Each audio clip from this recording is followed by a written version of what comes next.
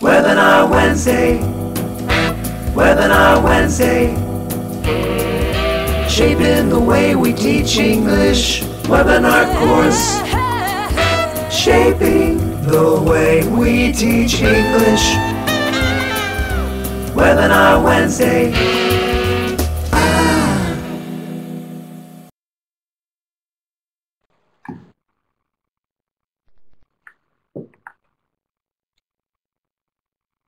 Welcome to Shaping the Way We Teach English Webinar Course 13, brought to you by the American English Team. My name is Whitney Mertz. I'm a Regional English Language Officer currently based in Washington, D.C., and I'm excited to introduce today's webinar. Welcome back to all our teachers who have joined us in the webinars before, and welcome to all of the teachers that are joining us for the first time. Here you can see the Course 13 schedule. We really have a lot of great topics to look forward to. Can any of our experienced webinar participants answer this question? During the webinar, you will see Moderator Curtis and also Moderator Heather in the chat box, but we also rely on the webinar community to help each other.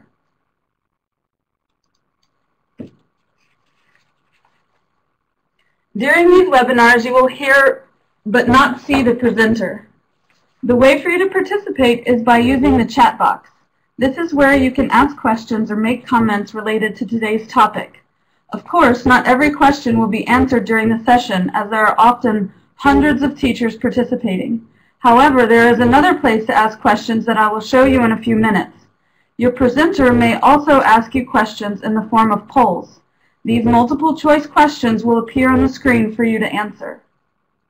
Some people may experience technical problems. Unfortunately, we cannot fix individual technical issues, but we will let you know if we were having a global issue. If you do lose sound, a great way to follow along is with the caption pod. Webinar courses consist of 6 webinars. During the course, webinars take place every other Wednesday. Participants who attend at least 4 out of 6 webinars receive an e-certificate from the Regional English Language Officer or local U.S. Embassy. To ensure you are eligible for the e-certificate, we will ask you to submit your attendance at the very end of the webinar. Please do not submit it before we request it, or it won't be counted. For individuals, meaning you are participating at your own computer, we just need your email address. For viewing hosts, meaning a group of teachers watching the webinar together in the same physical room, we need only the viewing host's email address and the number of participants. Many of you are familiar with our Ning site, but if you haven't registered yet, please do join this site. It is a way to continue the discussions about each webinar topic, interact with your colleagues from around the world, and get access to additional teaching resources. How many of you have already participated in the discussion related to today's topic? On the Ning, we also post pre-webinar resources and questions before each webinar, and we post the recordings and PowerPoints after each webinar. And finally, we encourage you to visit our website, americanenglish.state.gov, where we have a wide range of resources available for teachers and learners of English. American English is the home of Activate, Games for Learning American English, which you will be learning more about today. Okay, so hello everyone. Thank you for joining us for this Shaping the Way We Teach English webinar, brought to you by the American English Team at the U.S. Department of State. In today's webinar, we will explore ways to incorporate games into the English language classroom using resources from a recent Department of State publication called Activate, Games for Learning American English. These interactive games encourage students to use English in fun and authentic ways that are relevant to their daily lives and communication needs. It is my pleasure to introduce today's presenters, Jenny Hodgson and Kevin McCoy. Kevin and Jenny are both part of the American English Team. This pair worked together to develop Activate, Games for Learning American English, because they both believe that everybody loves to have fun even while learning. Ginny is currently a materials writer and was previously a teacher in Togo, Costa Rica, Spain, Malta, Poland, and Washington, D.C. Kevin is currently a regional English language officer in Washington, D.C., and his favorite part of teaching is creating games, songs, webinars, and just being funny. We are happy to have you both with us. Welcome, Ginny and Kevin. Thanks so much, Whitney. Thank you, Whitney. Good morning, good afternoon, and good evening, wherever you are in the world. Today, it's Activate Games for Learning English. Jenny, I'm pretty excited because in the pre-webinar poll, it looks like a lot of people have been downloading our resources. That is pretty exciting, and we hope that you've had a chance to use them as well. Yes, even if you have used them, you're going to get a bundle of new ideas today. I'm Kevin McCoy. And I'm Jenny Hodgson. And we'll be your guides today on exploring Activate Games for Learning English. One thing that you might have sort of learned about Kevin and I, but we just feel the need to share with you, is that we love fun. So we hope you're going to have fun with us today. And fun in your classrooms later today. Absolutely.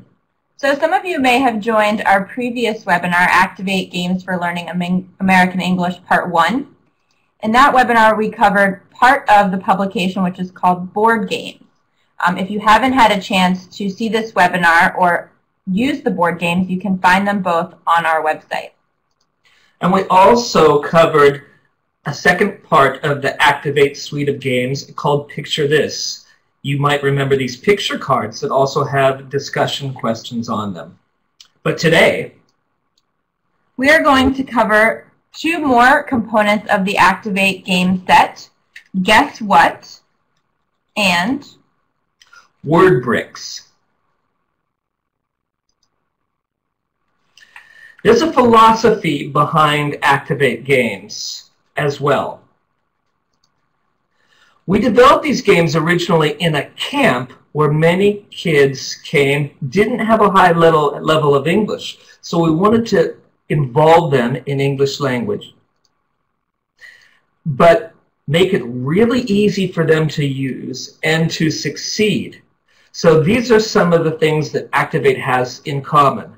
You can pretty much put these games on a table and students will spend a lot of time practicing the English language with them.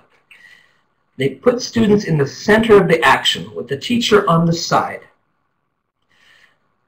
There are hundreds of variations of these games. We're going to show you a few of them today.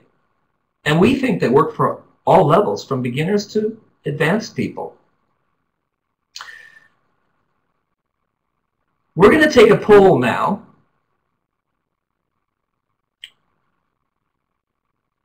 We want to find out from you if your students play games in groups. So as we mentioned, one of the philosophies behind Activate is not only to play the game, but for students to get a lot of practice, and the only way they can do that is in groups. And that makes it a student-centered, not teacher-centered classroom. So are you currently doing this in your classroom, having students play games in groups? That's great. Look at that, 96%. So it seems like we have Activate-ready teachers. Absolutely. Because we intend for each game of Activate to be done in small groups. Great. So we'll have to find those 3.68% and have a chat with them after. That's right. Stay after class, please. Finally, Activate is a complete resource, as you can download all the games and you can use them straight away with very little preparation. However, we like to think of it also as a starter kit. It's a unique publication in that we really intend you to add onto it, to add your own elements to the game. And we're going to show you how to do that today.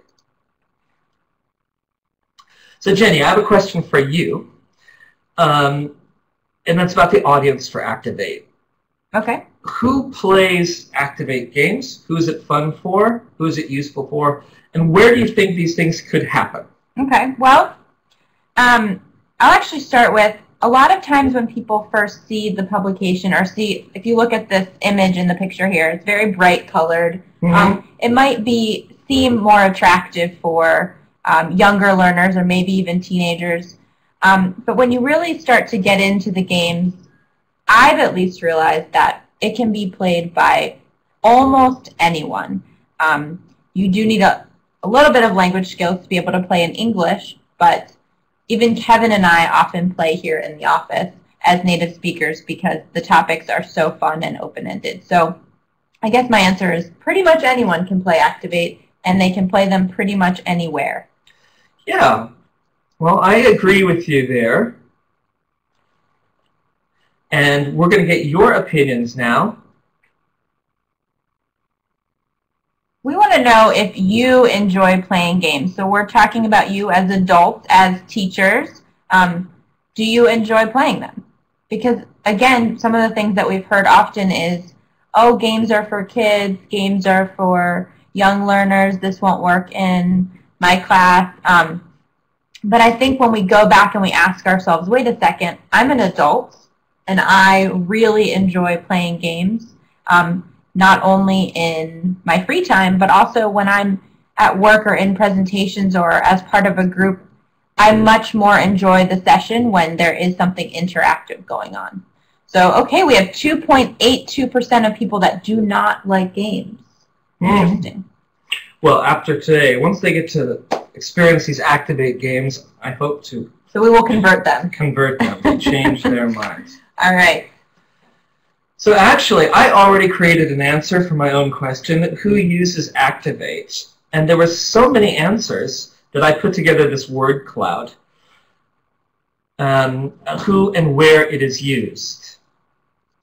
So I see here you have travelers. That's an interesting answer. Yeah, I usually carry the guess what cards in my backpack very often, and then I will practice them using Russian language, actually. Oh, that's really smart. Yeah. So you could even use them for different languages. That's what I do. Yeah.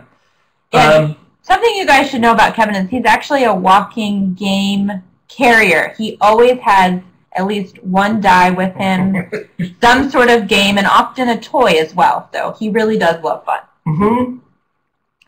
All right. So let's start talking about not only these games that we like to play, but how we can use them in our classroom.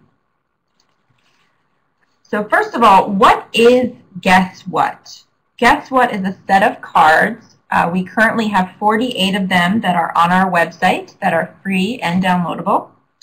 On each card, there is a topic at the very top, so you can see here at the zoo, in the sky, at the beach. And then there are 6 vocabulary words related to each topic. So we've already developed 8 different games that you can play with Guess What, and each game has a few variations. But I bet there's a lot more games that we have not even thought of yet that could be developed using these cards. So if you do ever think of any, please let us know. We're always interested in learning more games. Okay, so how to play in the classroom. First, the best way to introduce anything new is to model the activity. So first, what I would do is show students what a Guess What card is. You can either just hold up an example, or if your class is very large, then you can write an example of a Guess What card on the board. Next, you would want to do a demo, so a full demonstration of what you want your students to do. So step 1 is choose a card. Next, this is very important. Show students that when you are holding the card, they should not allow others to see the card. This is something I've noticed we've had to remind students over and over again. They sort of, just have the card out and others can see, but that really sort of defeats the purpose of the game aspect of it. So it's really important to give examples of how they can hide their card, either by using their hand or give any other ideas how students can sort of protect the card and keep it secret. You can put it behind another piece of paper or a binder. Great. You can call it secret information. Students tend to respond to secret. All right, so once your card is protected, tell the class the topic. So the topic in that last card would be things in the classroom, right? Yeah. So and you can tell that to other students in the group. Exactly. So the large sentence or phrase at the top is the topic, and that is what the describer tells the group, or you as the teacher would tell the whole class. So let students know that they should try to guess the word that you are describing. So describe the first word on the card, and when one student guesses correctly, then you move on to the next card. I recommend for your demonstration that you actually go through all 6 words on the card to make sure students really understand. Mm-hmm. So, are we ready to give it a try, Kevin? Yes, yes. All right. I get to play a game. I get to play a game. So, the topic is, drum roll please,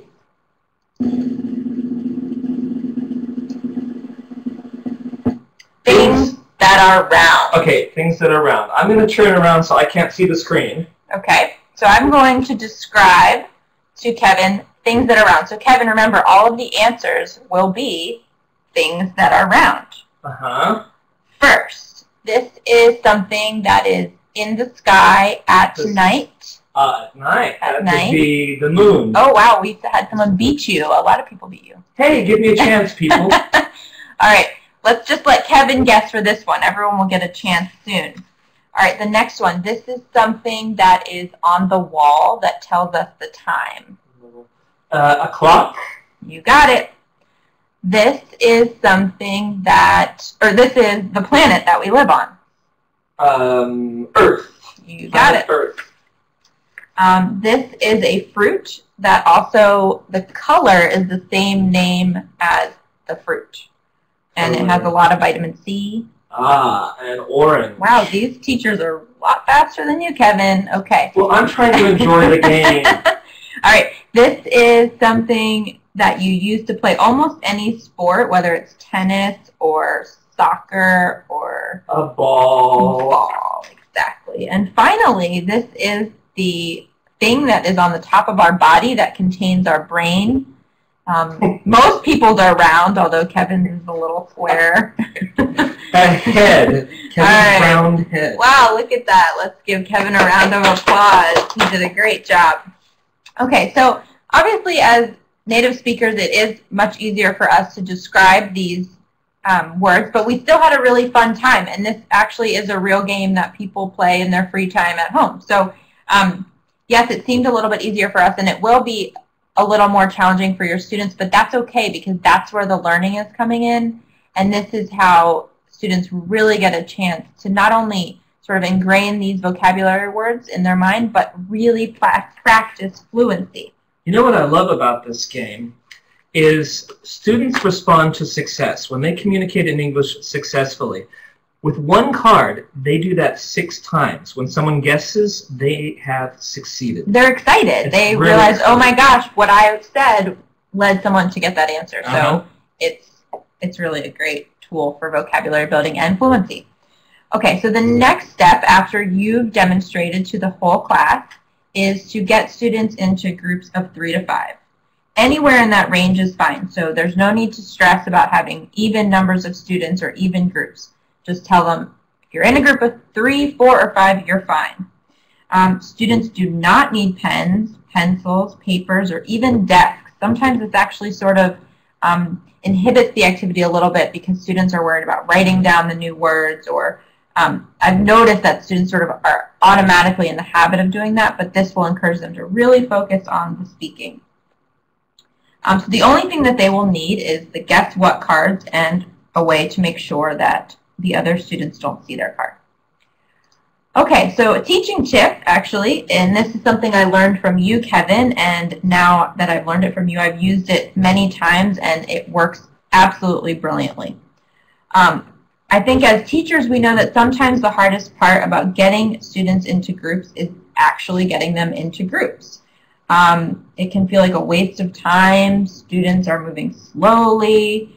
But if you time your students and let them know that you are timing them, this will encourage them to move more quickly. So the first time you may want to say something like, you have 30 seconds to get into groups. Counting aloud if you see students that aren't moving quickly. And then do this every time you are getting students into groups, not just for this game. And students will start to sort of be trained and get the hang of it. Then what you can do is to encourage them to move faster is have them try to beat their previous time. So maybe if the past few times it's taken around 30 seconds, next time you say, okay, class, you got to do it in 29 seconds or less, and continue like that. So it's just a little teaching tip, but it saved me, tons of time in class. It can be, from getting in groups in 5 minutes or so to under 30 seconds. They'll be eager to get into groups because they want to break their personal record. If their personal record is 17 seconds, they'll try to do it in Right, 16. exactly. Encouraging competition is great. So another thing that's important for the teacher is to select cards that are relevant for your students and appropriate for their level. So the first thing you can do is to look at the cards, and you'll see that there are plus signs on each card. Some of the cards have 1, and some of the cards have 2. Any idea what those signs might mean, Kevin? I know. I want to see if people out in Chatland know. Of course they do. The difficulty, level of difficulty. So yes, the 1 plus is for they're a little bit easier, and the 2 pluses are a little bit harder. I'd just like to point out this is what guess what cards will look like if you print them from our website. And of course, you would cut them into separate cards. So we have those plus signs as some sort of indicator for you, but we can't do all the work for you because, as I mentioned, we don't know your students and we don't know what is exactly relevant for them, even if the level is okay. So for example, recently I was in a class, and so it was a beginner class, so I was just using the 1 plus cards. But I noticed that in this area where I was, there weren't any movie theaters. Most likely none of the students had ever been to a movie theater, so this card wouldn't really be relevant to them. So I removed it. And then looking through some other ones, again, if you're in a place where gyms aren't really popular, you might want to remove that. Or if your students most likely have never been to an airport, you might want to remove that. Things that break, on the other hand, although they probably knew some of these words, the concept of this card is a little more abstract, so I removed that as well. But thought that even though it was a beginner class, we might want to try outdoor activities, although removing skiing because, again, that wasn't relevant to them. Okay, so this would be your job as the teachers to remove cards that won't work for your students. The next step is to have one group demonstrate. So it's important for the teacher to demonstrate, but for us to really feel sure that the students understand, we should also have a group demonstrate. So in this case, you'd select one group. I recommend maybe selecting one of the higher level students to be the describer and have those 3 students guess. And again, have that group go through the whole process and have the rest of the students watch so they understand. Then, the best part of it all.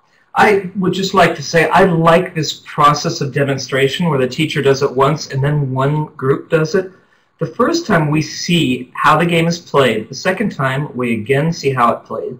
But then also we see the formation that we expect from students. And the rest of the class sees those students in the group so that the formation is demonstrated as well. Absolutely. We have a question here. What would be the best motivation techniques before the class starts the game? Sometimes students won't participate if it's just a game, if they will not be benefited after the game.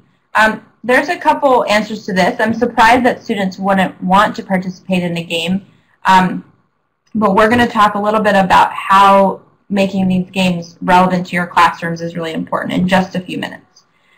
Okay, so the best part of this whole process is students play.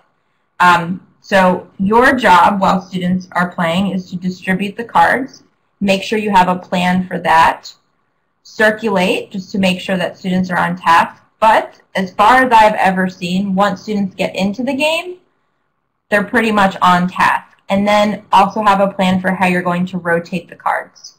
So really only one student or one group needs to have one card at a time, and you just need to have a plan for how to rotate. So you could say, once you're finished with a card, pass it clockwise around the class or something Or raise like your that. hand and I'll bring you another. Exactly. It's better if groups only have one card, I think. Yeah. Otherwise, they'll be distracted. Okay, so just a quick review. These are the steps for getting students ready to play Guess What? And you can refer back to this later.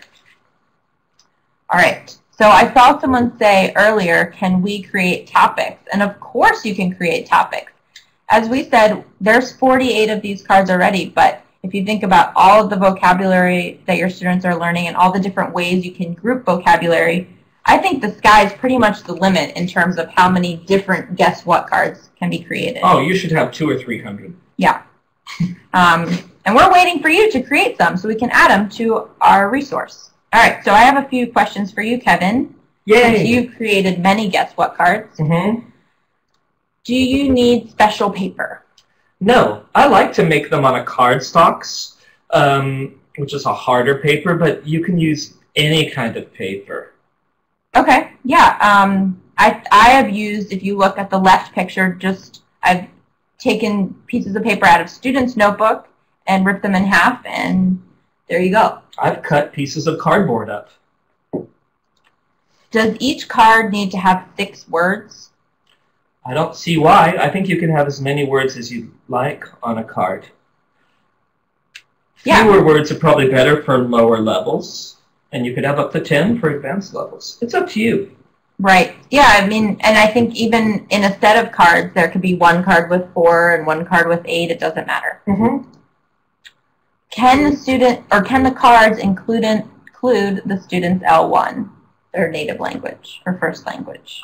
Well, if everyone in your classroom speaks the same native language, I think it's actually a good idea to have a translation on the card. Because the main point of the game is actually the describing skills. Exactly. And so I see a lot of people saying no, one person saying it depends.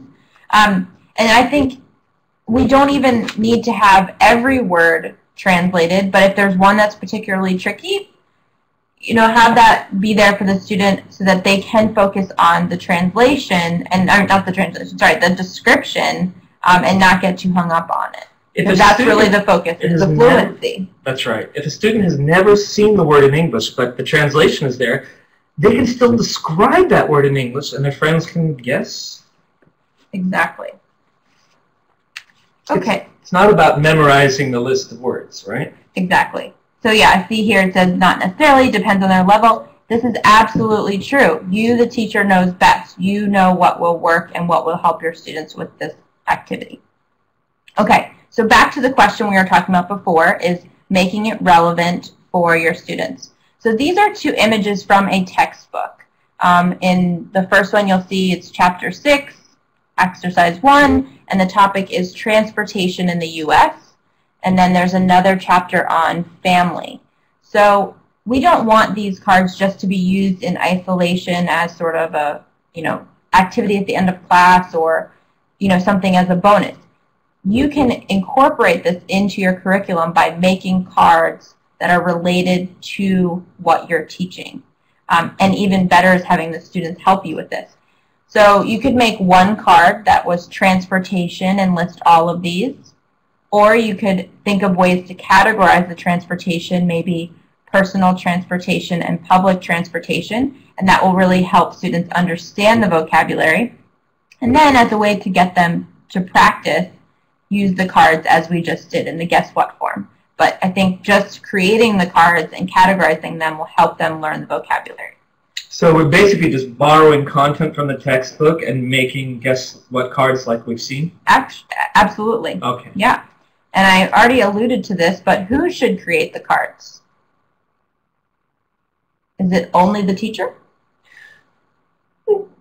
It's great if the teacher creates cards. I like to. Can the students create? You can create a lot more if you enlist the students' help. Absolutely. So the teacher and the students can create cards. And in this picture, actually, this group, or all of these groups, are creating their own cards. We played for a little bit with the cards that we have on the website, but then I thought it would be more interesting just for the students to be able to share some of the topics that they were interested in and the vocabulary that they knew, and then they could rotate and play with those cards. You can also, again, have students make the cards related to your curriculum and divide them as necessary. Kevin, how long do you think it takes to create a card? Like these cards, you can tell I spent hours on them. It probably takes 30 seconds per card. It took me about 3 minutes total to create these cards. I actually timed myself. So just to prove to you that it's very quick, we're going to make our own card right now. Let's see if we can. I love it. The help of the audience. You mean with the help of all these teachers from around the world, we're going to create a Guess What card live? Yep. Okay, so it's 8:31. I love my job. Less than a minute is the goal. All right, let's think of a topic. Any ideas for a topic? The first one I see in the chat box we will use.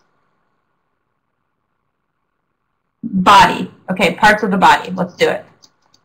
Wow, I think this is going to take us even less than 15 seconds. Ready, go. Hands, head. Oh, the system is a little slow, but if I was writing on paper, it would be even faster. Nose, feet, waist, stomach, shoulders. Oh my gosh. Okay, so we can see. That's plenty for a card, right? Yeah, that's plenty for a card. So think about if you were doing this in a classroom with your students and you just wrote the topic parts of the body on the board and everyone had to create one card. Think how many different cards you would have. Think how quickly they would be able to do it. So it's really easy and a lot of fun. Okay, so creating cards with your students.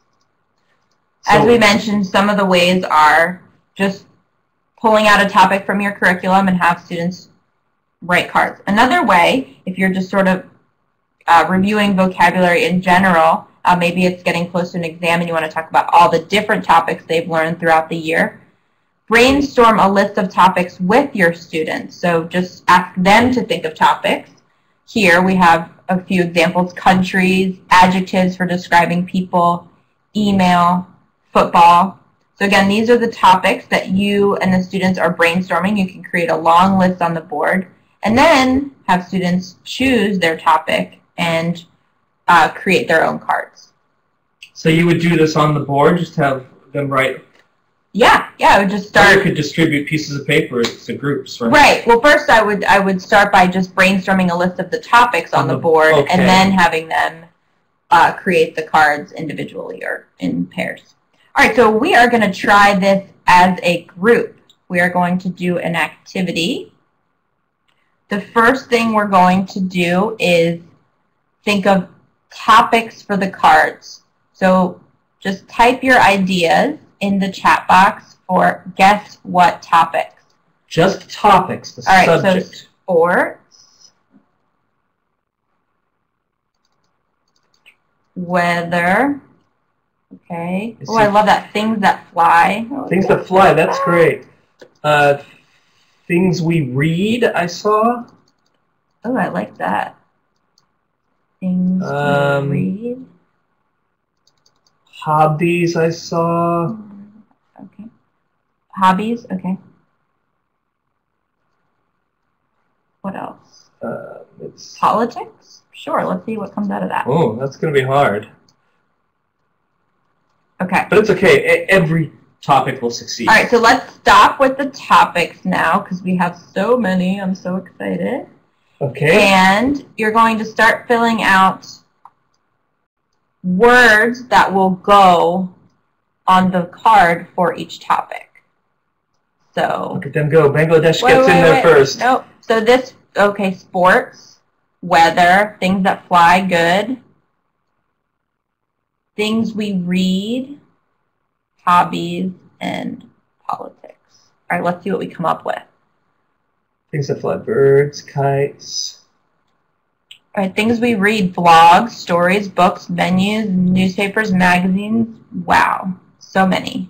See how easy this is? And you really only need 4, 5, 6 for each card, right? Let's see. Politics is not very fun. We have speech, politician. Form president. Okay. Yeah, I think this is good. And sometimes it's good to have, I think a lot of times we sort of have these standard vocabulary sets that we study in each class. But I think it's good to sort of, change it up. Things that fly, I think, is pretty creative politics of, getting students to really start thinking. And then you see here corruption, speech, and then it might even spark a conversation. There's definitely no wrong answer here, right? Exactly. As long as they can say how it's related. Yeah. And it gets people really thinking. I wonder if I think we've done a great job here, and we might actually steal your ideas to create new cards, if that's okay. But if we can go back, I just want to know... Ukulele, Rick. Thank you, Rick. If we can go back to the presentation, I just have a question for you, which is there anyone out there that thinks making these game cards is hard? It seems to us that we think it's easy, and so far you guys have done a great job, but if there's anyone that thinks, oh, maybe this isn't very easy, please do share. All right.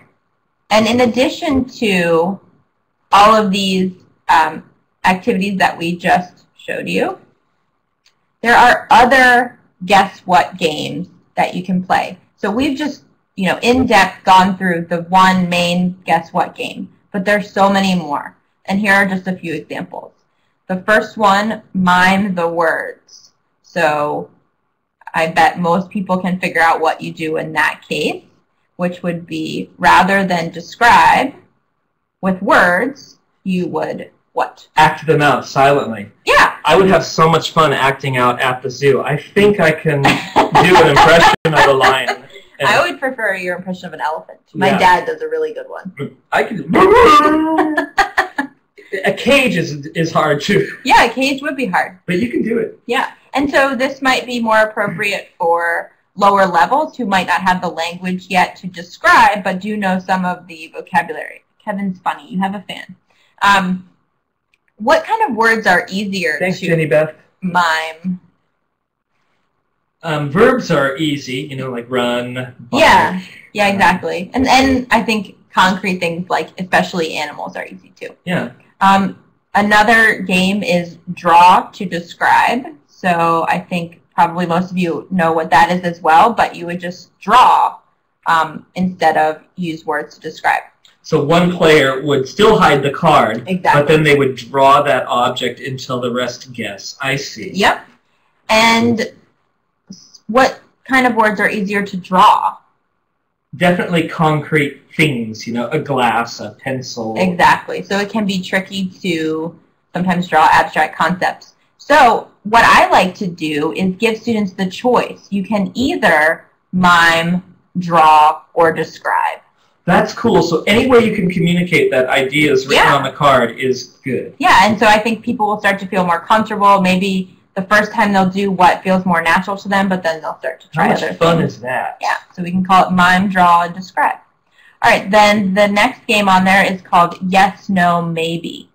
So rather than having the describer describe the words, the describer still hides the card, but the guessers are asking yes, no questions. So the guessers would know the topic, but then they would ask yes or no questions to try to guess what is on the card. So, for example, on the wall is our card, is our topic. Kevin, will you ask me some yes, no questions, and I will try to get you to guess. So I'm going to find things on the wall. Okay. Yeah. Is one of these, does it have writing on it? Yes. Is it show appointments? Yes. Okay. Does it have months on it? Yes. Is it a calendar? Yes, it is.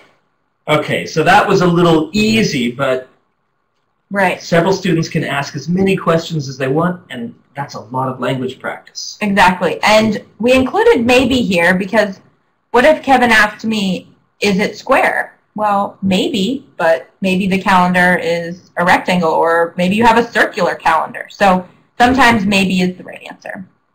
Okay, and finally, one more activity is called You Don't Say. In this case, you are trying to, someone mentioned that the instructions cannot be read. Don't worry, we will have these on the Ning for you. So someone mentioned that you don't say. In this case, you want students to guess the topic, not the words. So we will, but the point is that the describer cannot say the 6 other words that are on the card. So my goal would be to describe at the beach, but I cannot use the words sand, seashells, umbrellas, towels, bathing suits, or waves. I see. So it makes it a little trickier because those are the most common words associated with at the beach. So I could say this is a place where people go and there's water and they like to get some sun and they like to swim. Yep, there's an ocean. Yeah, it's great practice because you have to find ways around those words. Exactly. Yeah, so it's just another way to use the guess what cards, probably for a little more advanced class. All right, and finally, these are downloadable on our website, so you can download instructions to play the games. The cards are ready to download. We will be adding more and more of the games over the next couple of weeks, so keep coming back. Each week we add a new game. Yeah. Okay. And we hope to continue to roll things out. Yeah, so if you have ideas, again, share them with us so we can add your games as well. So that was Guess What cards. Thank you, Jenny. That sounds really interesting. Here's another game. The 4th game of the Activate set is called Word Bricks. And guess what? This is downloadable on americanenglish.state.gov. What are word bricks? Well, if you download a whole paper, you'll see something like that. And what you'll do is cut those into little pieces so that you have individual words. And these can be printed with 2 sides. If you don't know how to print with 2 sides, you can only print them on one side and write a word on the other side. But you'll see there's a relationship between one side of the word and another. It could be drink and drank, or it could be an opposite, like we see boy and girl. So that when you're looking at one side, you have a good idea what might be on the other side. So those are the materials. So what do we do with word bricks? Any ideas? You throw them on a desk. That's what I do, as you can see in this picture. Yeah, what do you think you do? Oh, we can form sentences. J.A., wow, this game is for me. Yeah, form sentences. There's a clue in the idea of bricks. We put bricks together to create a structure, right? Should it be like bricks? Uh-huh.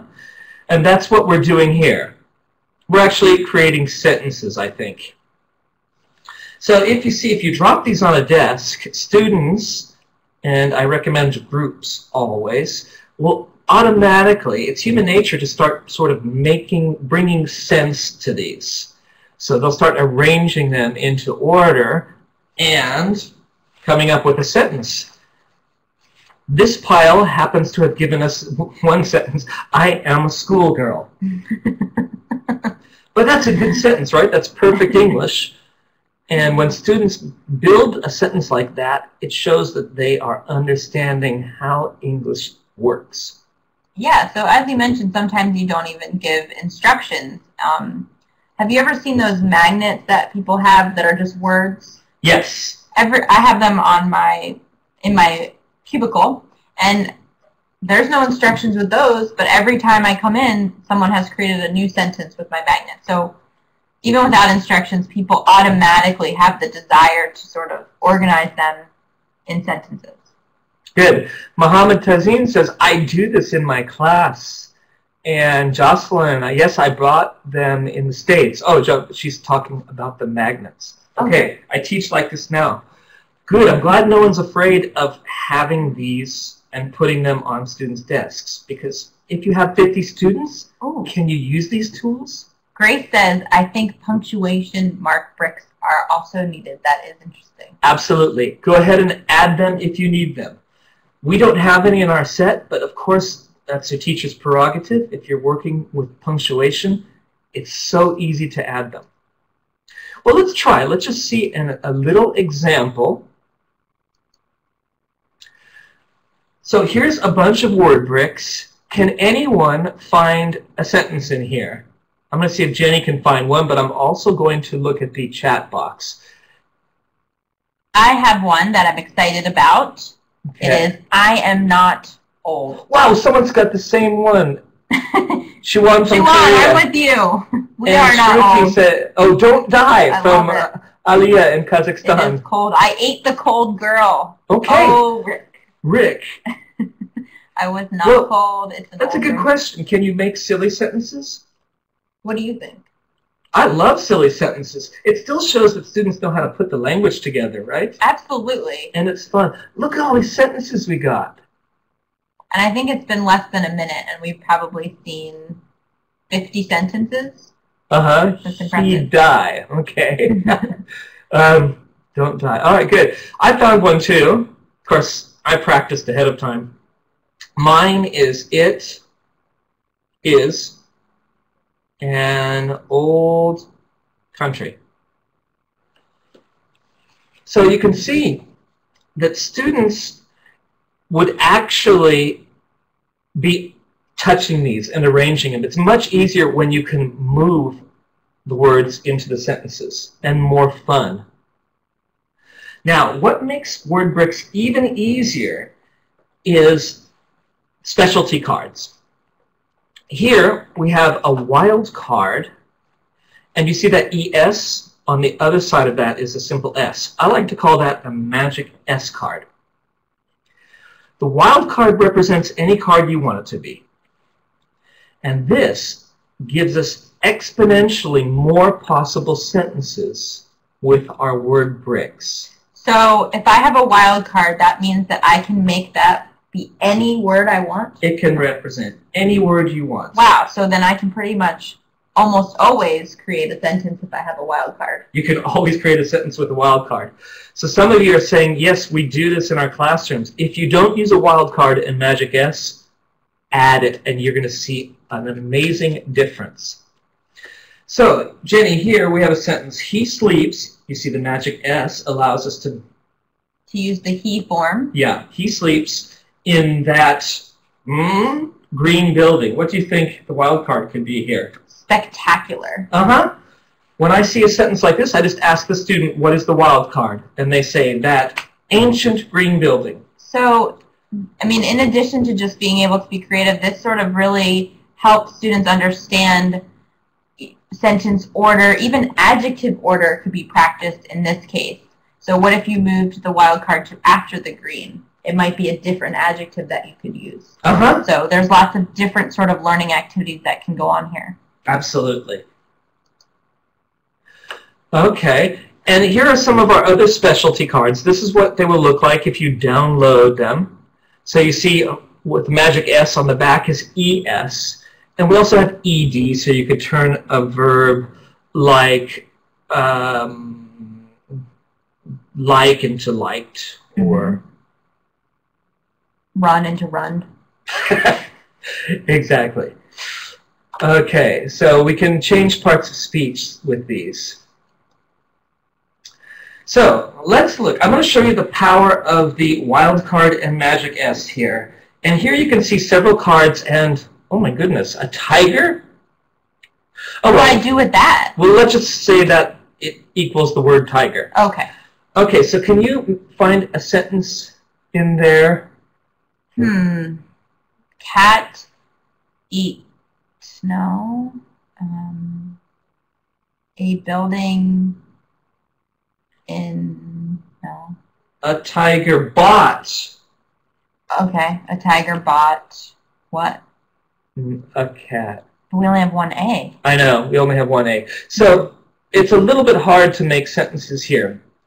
Let's see if anyone can find a tiger eats a cat. Okay.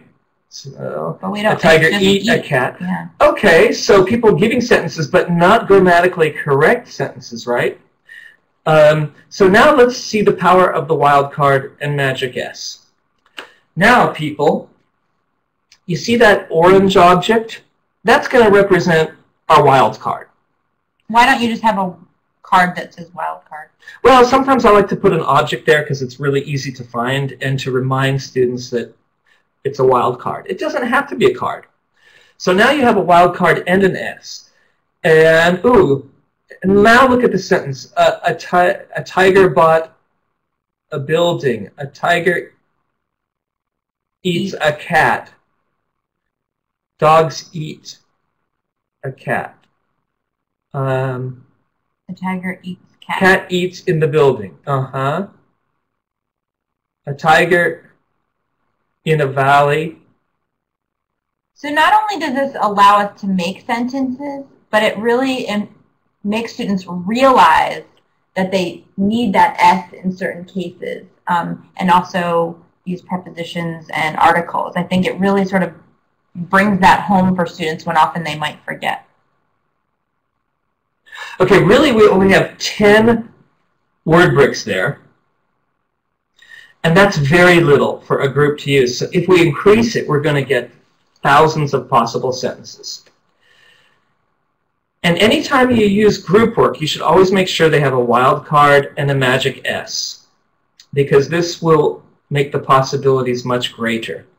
Why magic S? Well, as we've seen, we can make third-person verbs, like he dances. And we can make nouns plural, like some of you did with cats and tigers. We can even put S at the beginning of a word. If I had the word end, it could be send. If I had team, it could be steam. Wow. Or teams. I bet you if you didn't even tell students about that, some smart ones would start to figure that out and get really creative. They would. And with Magic S, we can really focus on corrections. And we'll see that in just a minute. So someone's saying S plus end. So S plus end would just be the word send. So yeah. Just spelling new words, getting creative with the magic S. Yeah, the word send. Okay, so this is about the only game in Activate where I really expect students to make correct sentences, because it's kind of a form of writing. Yeah. So if a student makes a sentence like this is boring building, this is boring room, what do? Well, I'm going to walk up to that desk, they're going to show me their sentence, and I'm going to put my finger someplace where there is a difficulty. I will never say what they need to correct. Exactly. Getting students to realize it rather than just the teacher always correcting it will be more meaningful. No matter how much the students ask, just say something's missing. Now they may correct, they may say there may be more than one way to correct, so just point out the problem and students will find a solution. And it could be the, right? It doesn't have to be a. It could be the, right. Yeah. So they must find their own solution. So you can see sooner or later they will use an A. They'll also get used to reaching for their magic S, which is one of the wonderful grammar parts of this game. Look at the sentence the student has found at the top of this picture. He sleep in that green building. Once again, we want to put our finger down somewhere, probably on the word sleep. Yep. We don't tell what students need to correct. But they might add, he sleeps in that green building. They might also change the word sleep to drank, right? If you said he drank in that green building, that would be correcting it too, wouldn't it? Absolutely. But students will really get used to that S here. And I think that the teachers of the world will agree with me. Students need to do that, right? Yes. So it's interesting because a lot of our games have focused on fluency, but I think this game really focuses more on accuracy too. It really does. It's good to have that balance. Because we really do want to build correct sentences, don't we? Absolutely. Now, what about the gaming element to this? You can just ask students to make sentences. Put the word bricks on the desk and they will make sentences. But if you really want to have fun and have students play for a longer amount of time, or create sentences more quickly so they're getting more out of it even if you only spend 5 minutes. That's right. Then we add points. Have teams, and each word brick is worth 1 point. So how much would this sentence be worth? 3. Mm-hmm. And what if I added a wild card to it? Then it would be 4 points, because wild cards count too. Where would you put a wild card there? I would add it at the end, and I would say, don't answer that, Kevin. You could do that, and that would be 4 points.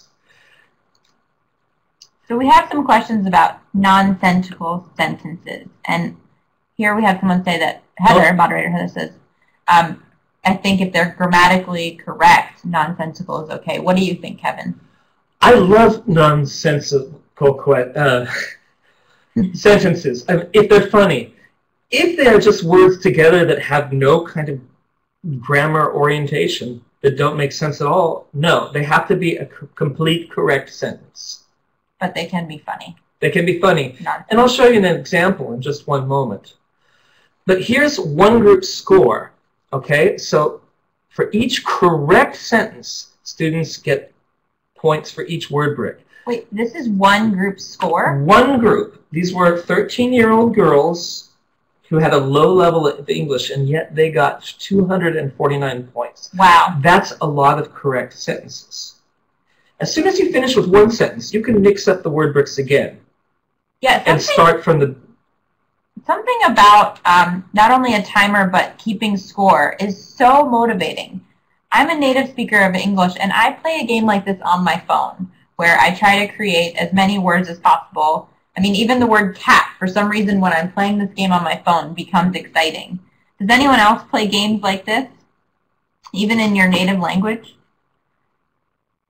Yes, I see a lot of yeses. Yeah, so for some reason, as we know, as adults, as fluent speakers, we have fun. So of course your students are going to have fun.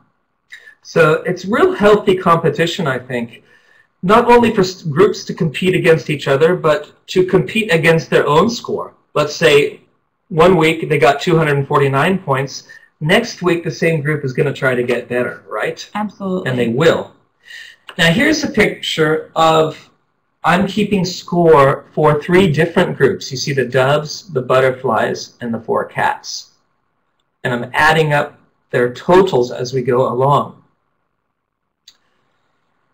And you'll see on the right-hand side there's a sentence, you will find your silver head.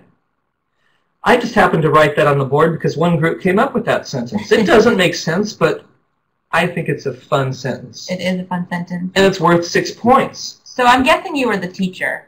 I was the teacher. Is it important for only the teacher to keep score? No. I like to run around the classroom, so I keep score. But sure, students can run up to the board themselves and keep score. Exactly. So if you have a class of 50 or 100, it's going to be really hard for just the teacher to keep score. So I think getting students to keep score, or maybe keep score for the other team so that everyone's checking each other's work, would be a great idea. Exactly. That's why I like to keep the scoreboard visible, because then everyone can see the other group's scores. If you just have it on the table next to the students, it's not as exciting. Exactly. So having students keep score, especially in large classes. Yeah. Okay, so if you go to americanenglish.state.gov and you download our word bricks, there's about 12 pages and it's 120 words. I think it's about 120 double-sided, so 240 words. Mm-hmm. Yeah. So this is the unique thing about Activate, is that material is sufficient for you to play with, but it's not quite enough because there are not very many nouns. We want you and your students to add nouns that are important to you. So you can see some official word bricks in this picture in front of you, but also students have just written on papers adding interesting words like penguin and silly. You add them together and you get something like this. You see all those new words? Do you see anything else that has been added here? I see, yep, the Eiffel Tower. I see an image. The U.S. Embassy in Luanda has identified the Eiffel Tower. An image, can we put pictures with our word bricks? I think so. Why not? It's fun. It's visual. Okay. So we could make a sentence, the Eiffel Tower is a building. Now look, do you see anything else that's been added? Wow, I see a lot. I see an object, which is very clear to me. It's a zebra, so I would assume that would be zebra. Yeah, zebra can represent the word zebra. I see a card that has been drawn on of 3 little kids, so it could be children or kids. Mm-hmm. And then I see an object that I'm not quite sure of, so I might think that's the wild card. Yep, that will be our wild card here.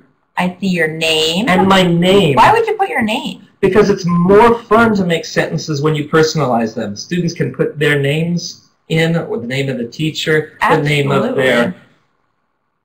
of their favorite TV star. Yeah, I think that definitely makes it more fun. And one more thing I noticed is you circled the S.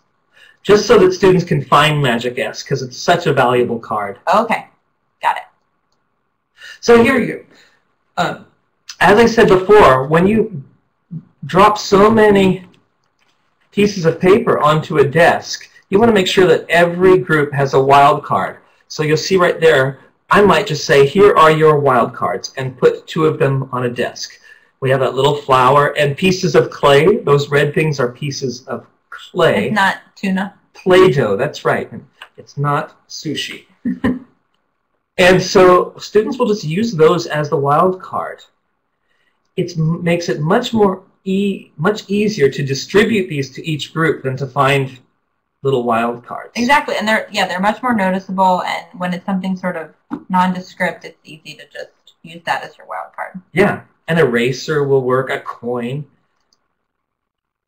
But look, you don't need to use pieces of paper and all. What are those? Those are beans. That looks like my dinner. Yeah. And you can write words on both sides of the beans, so add these too. Yeah, so I think a bag of beans here costs about $1, so that could be a easier way if it's difficult to get to a printer, write them on beans. Every classroom I walk into, I have 400, 500 beans. Yeah, in addition to games, Kevin carries around beans with words on them. So if you see him on the street, you can ask him to play. And stones work really well too, you see. Yeah. So, adding to the game, DIY, do-it-yourself tips. Have students make their own word bricks. You can use stones, plastic, cardboard. You've seen us incorporate small objects. But here's the main thing. Collect them. You can have a box. You can have 500 word bricks, 1,000. It is very easy to collect them and keep them and use them again and again. What about building word bricks into the curriculum? Could we have students get into the habit of every time they learn a new vocabulary in class, quickly create a word brick, and you have the word brick somewhere in the classroom where they could just add it to immediately? Yeah, it's great to have a box. And if you have new vocabulary, you should make 5 word bricks of each word. Yeah, does it matter if you have 50 of the same word? No, it's great.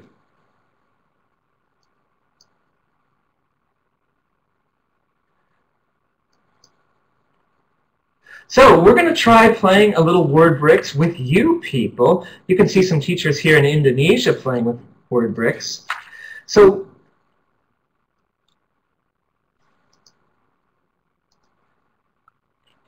here is our collection of word bricks. Let's say that you got this on your desk. You're a team. I want to see how many sentences you can make from this. We see that orange thing, that's going to represent a wild card. So we actually have 2 wild cards here. Why not? More sentences are possible with 2 wild cards. Okay, so are we going to try this as a group? We're going to try this as a group. Now, everyone, if your name begins with A to F, you can write a sentence in that box. So find what your first name begins and start creating sentences. So we only want to see complete sentences, but of course they can be nonsensical. So school food is cold. Okay, and I also want, they have to be grammatically perfect, right? Kevin rides a zebra to school. That is absolutely true, in fact. So we don't need to see the letter of your first name. We just want you to find the correct box and make sentences based on your first name. That will determine your group. And Jenny and I are going to call out some great sentences here. The bad children ate chocolate. Children relax at school. Children ate at school. That's a good sentence. The bad zebra ate some clouds. I love that. The bad zebra ate some clouds. I'm writing that one down. I'm going to put it in your office. Let's see who can get the longest sentence. Oh, she went to sea with friends, ate food, wrote poems. Wow. Mm-hmm. I read magazines every morning. She might think there was bad food for children. I think children go to school. Good. So every time students get a sentence, they raise their hand or say, Kevin, and I go and I check it. I check every sentence before they get points. If you have a really large class, are there any other ways you could help manage that? I think I would maybe select a few student moderators to help, and they could check. And of course, if they have questions, they could check in with the teacher. But you might need helpers, and I think some of your sort of more eager students would be glad to do it. Jenny, do you think you could do word bricks with a class of 50 students? I think I could do word bricks with a class of 100 students. Really? How would you do it? The same way I would do it in a class of 10 students. Students would be broken into small groups. They would be given word bricks, and I would circulate. And as I mentioned, I would probably ask a few volunteers to help move word bricks around. So you know, taking some word bricks from one group and moving them to the other so students get new words. Mm-hmm. But yeah, I think... Really, with 100 students, it's only 20 groups of 5 people. Exactly. So you're only managing 20 groups, which I think is easier than managing 100 people because Absolutely. Each group is doing the same thing. Each group is going to be on task because they're going to be so interested in making these sentences. You can see how our audience right now just keeps making new sentences. Yeah, and I think most of our games, you don't really need a lot of space. You don't need necessarily a desk that seats 4 people around it perfectly. No. I've seen all of these games played in a variety of ways on people's laps, on chairs, on the floor. So I think we don't need to worry so much about the perfect formation. Just quick groups, get them playing. You can play holding a binder and putting your word bricks on a binder. I often try to play word bricks without chairs because I think chairs get in the way in the classroom, and people can stand around the desk with word bricks. Exactly. It's more comfortable. We've seen so many sentences here. Probably, I don't even know. You guys got thousands Hundreds. of points probably. Yeah. So we're going to try to keep score, but you guys are too good. Yeah, you're too good for us. Okay, so you see how word bricks works. And that's just one game. Whatever game you do, I suggest you play in teams. Each group should clear a playing surface. As Jenny said earlier with Guess What cards, forget the pens and paper. They get in the way. All you need is a playing surface and word bricks. Give points to create friendly competition, right? Absolutely. Each team needs a wild card or 2. If they got lower levels, give them more. Okay. And to keep things fresh, take some word bricks off of somebody's table and put it onto the next table every few minutes. Just Someone keep said rotating. How to score it? Well, I say for each sentence that's correct, don't answer. That's a sentence with 2 word bricks.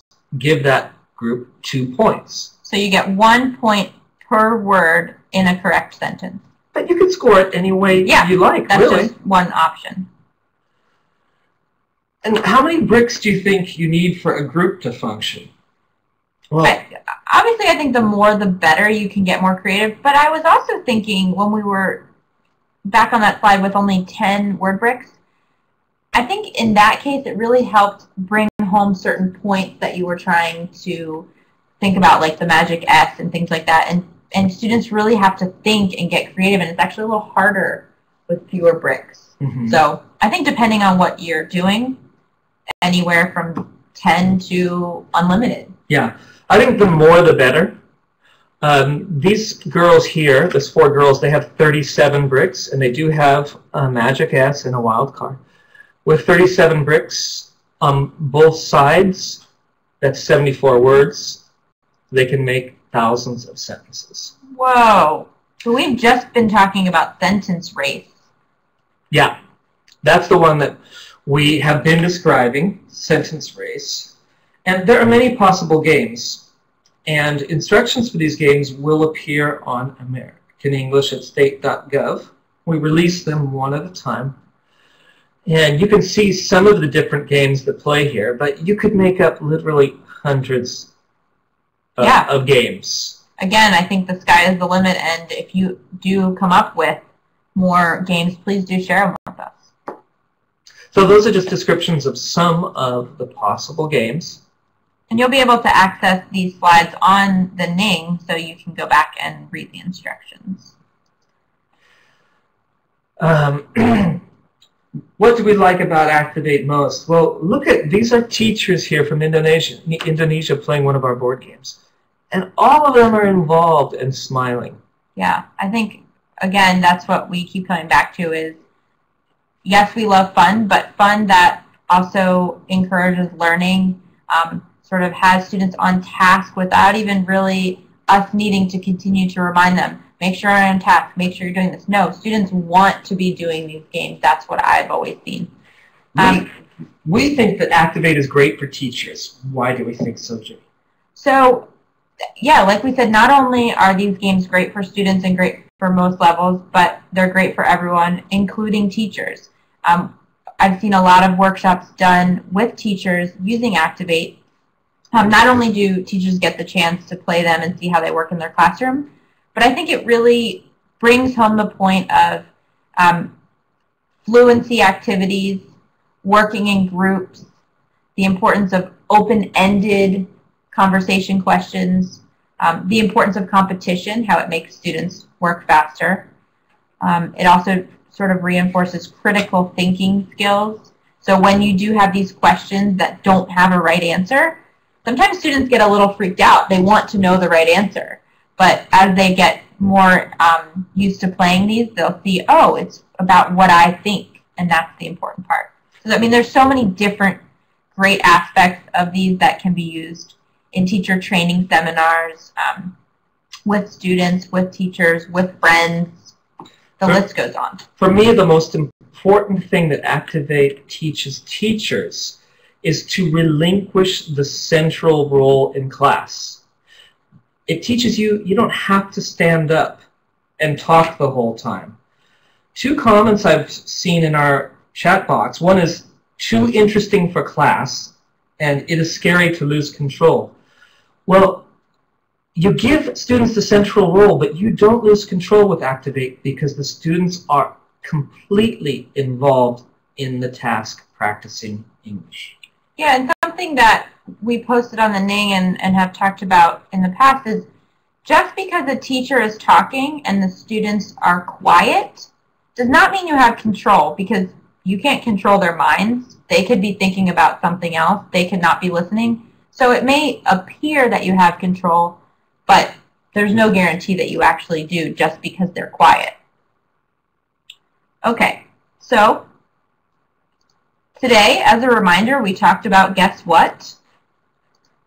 We talked about word bricks. And in our previous webinar, we talked about board games. Here are some of the examples. And I hope these look familiar to you, because if they do, it means that you have been to American English and you're downloading these, printing them on pieces of paper, maybe laminating them. That's what I like to do. Then they last forever. And guess what? How much does it cost to download these things, Jenny? They are absolutely 100% free. You don't even have to register. You just go and click on it, and you can print them yourself. And again, there is a full webinar on how to play these games in your classroom, so if you're still feeling a little unsure, they are there ready to go. the webinar is there for you. And as I mentioned earlier, at the very beginning of this, one of the most important things of Activate is DIY, What which does means DIY mean again? I want to ask our audience if they remember. DIY. Anyone know? They know. We always Do ask. it yourself. Shiwon from Korea. Do it yourself. So Activate was created with the idea in mind that the Activate games themselves are models. They're models for you to follow. They're easy to make yourself and to add to. Yeah, we keep talking about, we have some examples and they may work for your students based on what you're teaching, but they may not. You need to build these things into your curriculum. We always hear that teachers don't have enough time even to get through the curriculum. Well, these are not meant to be separate. They should be a part of what you're teaching. So if you're teaching, for example, the second conditional, I think it could be very easy to create your own game. For example, the topic of the game could be if I had ... and then in each square you could put $1 million, a husband or wife, a dog, a boat, etc. So a donut, if I had a donut. Yeah, so the sky's the limit, and it's very easy to make. Again, students and teachers alike can make the games, and it's much more useful if it's something relevant to what you're teaching. This model or template is available for download on our website. Or start from scratch and beautify. Here is a teacher, Dwita from Indonesia, who went to an Activate workshop about our materials and then created these really beautiful games. Look at that. That's beautiful. Or you could take whatever materials you have at home, or in this case, what I found on the street. What is that? That's the lid to a pizza box. Oh, I bet you have a lot of those at home that you could work with. It was even from home. So you can make your own beautiful games, or, as in my case, you can just make a game really fast that's not beautiful. Yeah, that's exactly. One that I made myself, and it works. It's not beautiful, but it works. Practical. So do it yourself. Picture this cards.